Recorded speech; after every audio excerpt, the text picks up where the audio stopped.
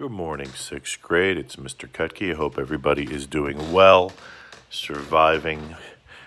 We are in our third week of development. This week is the big week. If you haven't, you should be collecting information for all of your Atlas Obscura locations. Inserting information, text boxes, bullet points, this is where we put it all together. 6th grade, you are quite capable of putting these slides together independently at this point. Again, it is exactly like PowerPoint. But let me show you what a relatively well-developed slide would look like. We know that from where we opened up, we know that what would be in the slides. Certainly name of place, location in the world. Why did you choose a location? Give me 2 reasons. One related place or near this place. I've changed it. It could be related or a place near it. Quite often, when you go down to the bottom and you see your choices of related places or places nearby, the places nearby are actually more relatable than the related places. So it is your choice. It doesn't have to just be related places. Locations website, if available, images, and a map of location. Most of these locations do have maps. So let's take a look at a pretty well-developed slide. As I said, we started here, and I decided to go with one of my slides from Atlas Obscura. I chose a location here in Queens, the panorama of the city of New York. Now, what I have done here is, as you see, I have put in what this was. The panorama of the city of New York was basically a gigantic map that was made of the city. It is currently, it hasn't moved, I believe. It is in Flushing Meadow Park. You can go and visit it. Many of you probably have visited it. I chose it for a few reasons. I do have them listed in my bullet points. Well, it was a part of my father's childhood, and it was really kind of an amazing place for me to go when I was a kid.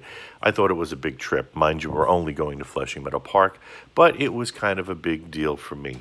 So let's see how I put everything onto this slide. Well, I have some information about the model, such as the panorama was constructed for the 1964 World's Fair. In fact, it was at the time.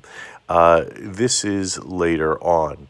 There was also a World's Fair in 1939, but it was not constructed for that World's Fair. It was constructed for the 64 World's Fair. Raymond Lester and Associates, an architectural firm, took 3 years. It took 100 artists 3 years to create this model. The panorama was updated in the 1990s and brought up to date. I believe they do have some incredible facts here. The model contained 895,000 individual pieces, including every building in the city. That is every building constructed as of 1992. And I've already told you why it was interesting to me. If you look to the right, you see location. I do give an address. I do give in the United States. I believe you would understand the continent if you were talking about the United States. I do have the website as well, and I do list a link to the website. And I do have a map, which is from the website itself. When you take a look at the website, I do have the actual map of the location. Related places, I chose a place that was nearby, Flushing Meadow Park. I did list a few images, 4 images, and a map as well.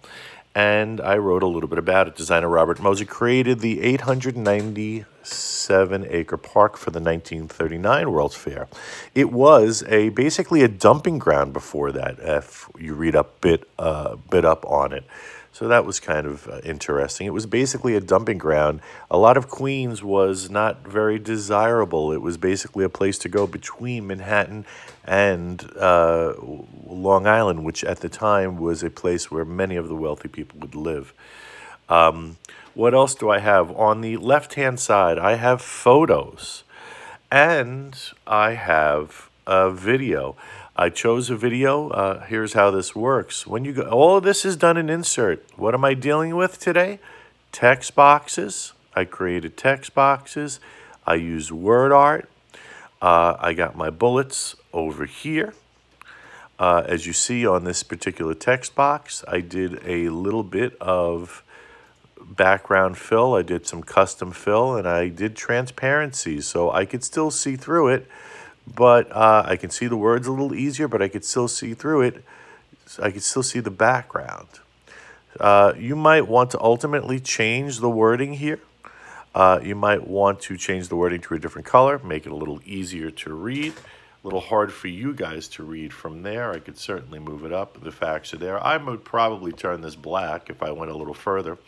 But all of these things, you certainly can change the fonts. You guys know how to do it. Also a video over here. How did I get that video? Also an Insert. I went to video, simple as that. And I went to right here. I typed in Panorama of New York City. It is a great feature that Slides has. You can add videos if you'd like to add interest or content. When you click on that video, maybe you want it to stop for a moment. It would play the video. You could certainly increase its size. See what you have there. And give your audience a little visual tour of what is occurring.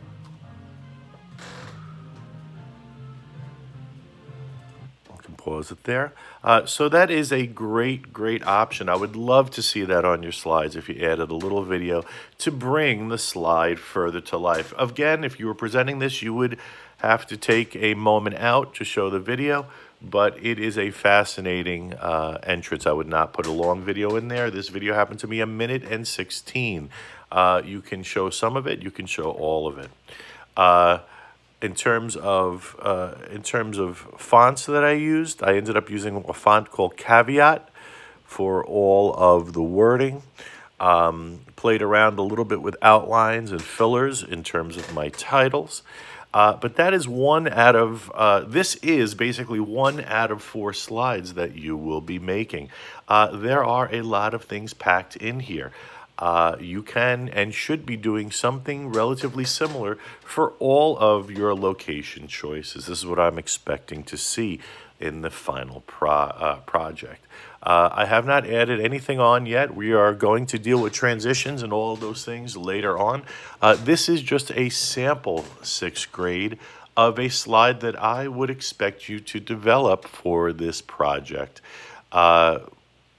Please get started on it if you haven't. Again, this is the beginning of your 3rd week. Let's just take a quick look at what we have here. Again, 3rd week.